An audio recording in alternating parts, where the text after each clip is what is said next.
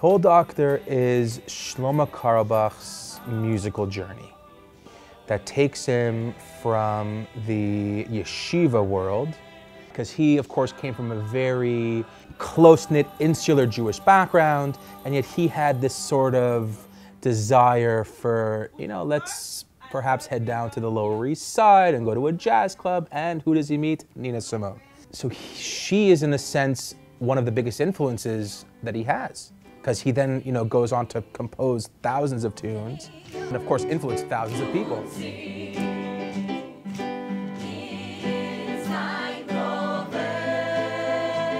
Soul Doctor deals with religious values, interracial relationships, societal issues, what is accepted, not acceptable.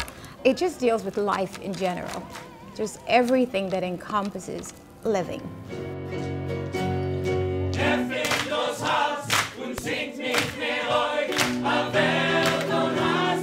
The music of Shlomo Carlebach resonates with practically everyone, of all ages, of all genders, races, cultures, in that it's simply good music.